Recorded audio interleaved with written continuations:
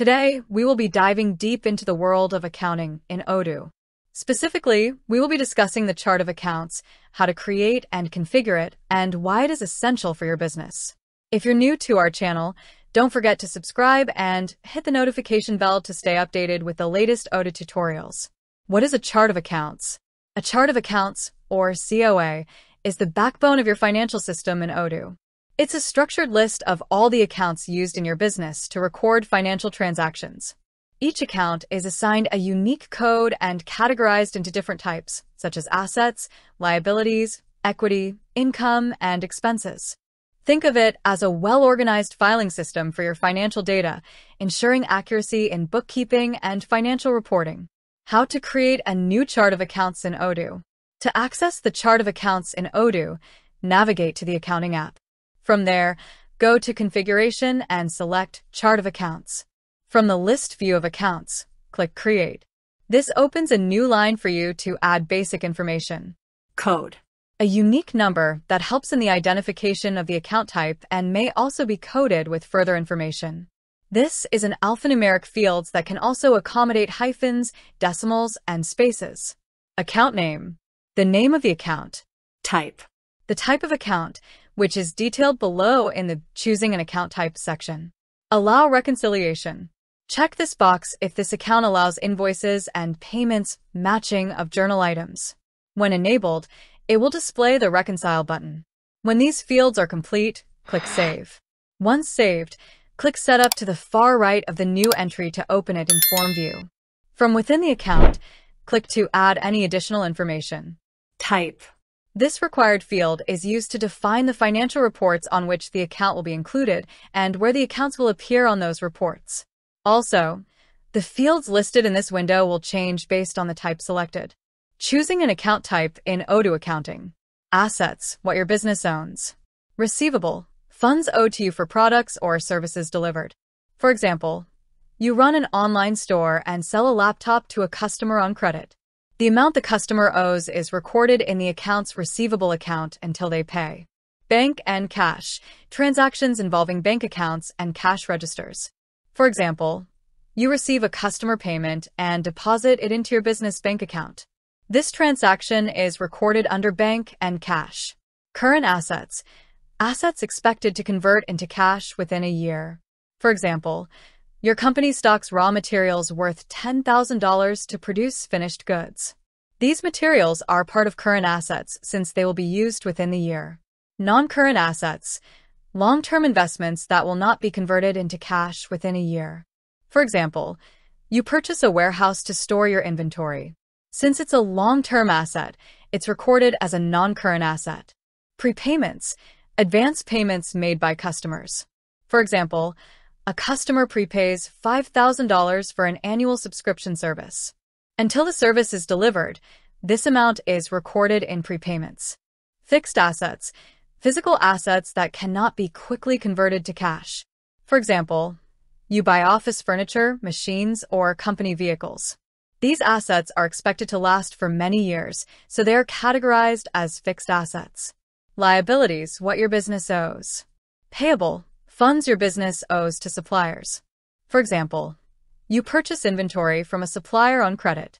The unpaid amount is recorded in accounts payable until you settle it. A credit card, a liability account for credit card transactions. For example, you buy office supplies using a business credit card. The outstanding balance on the credit card is recorded as a liability.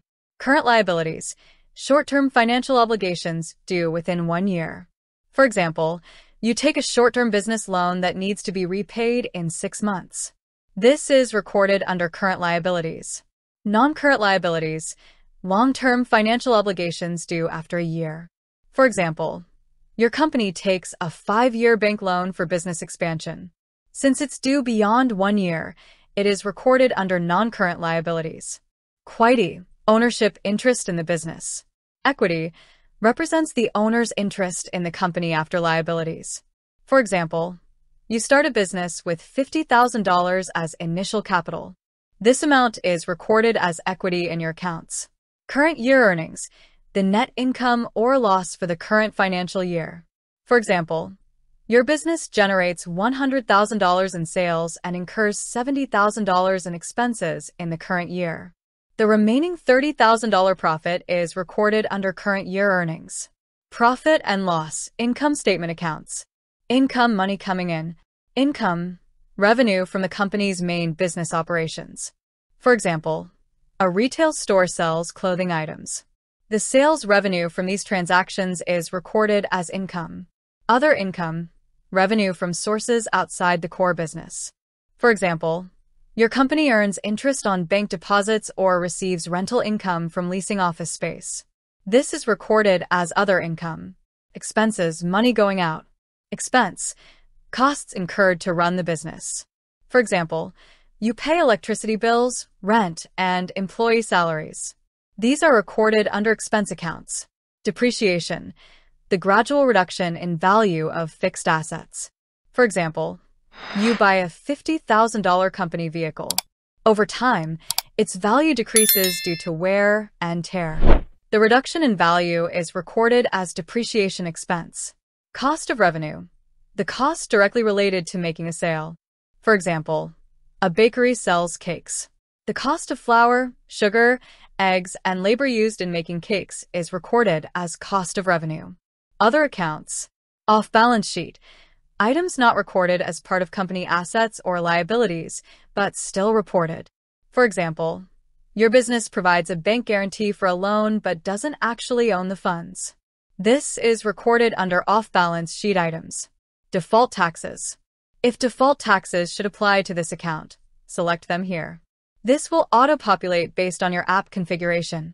Tags. Optional keywords that assist in custom reporting. Allowed journals. Define which journals this account can be used for. Leave it empty for all journals. Account currency. If your system is set for multiple currencies, select what is appropriate for this account here. Allow reconciliation. Checking the box here sets the account's entries as available to be reconciled or matched to other entries. This is used in reconciling bank statements, matching vendor payments to vendor bills, cash receipts to customer invoices, etc. Deprecated. Use this as an alternative to deletion to indicate the account is no longer in use. Group. If your system has been set up to use account groups, then this field will indicate into which account group this account falls as set by its account number. Account groups assist in the organization and filtering your accounts and will also create subsections on your financial reports. Company. If you have multiple companies set up, set the company to which this account belongs. When finished, click Save. I hope you all have a clear understanding of the concepts covered in this video. If you have any questions or queries, feel free to leave a comment below. For more support, please subscribe, share, and like the video. And don't forget to click the bell icon to stay updated on my latest releases.